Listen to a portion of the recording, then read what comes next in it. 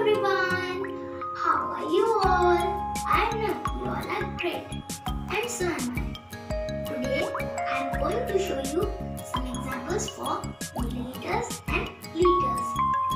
Milliliters are used to measure less liquid quantity and liters are used to measure large liquid quantity. So let's start.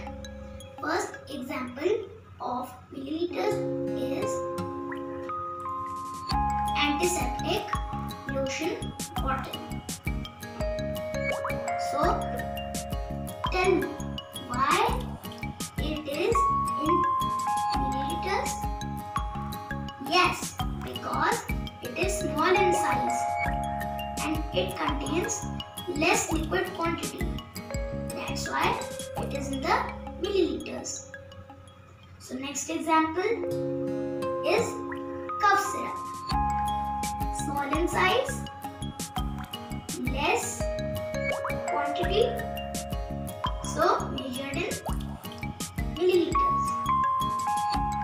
Now the third example of milliliter is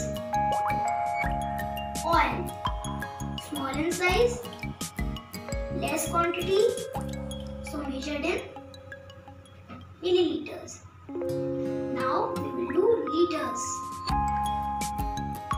This is engine oil. Large in size, contains large quantity, so measured in liters. Next example of liters is a jug full of water.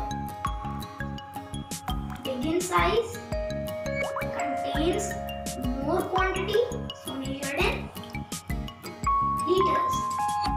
And the third and the last example of liter is water bottle.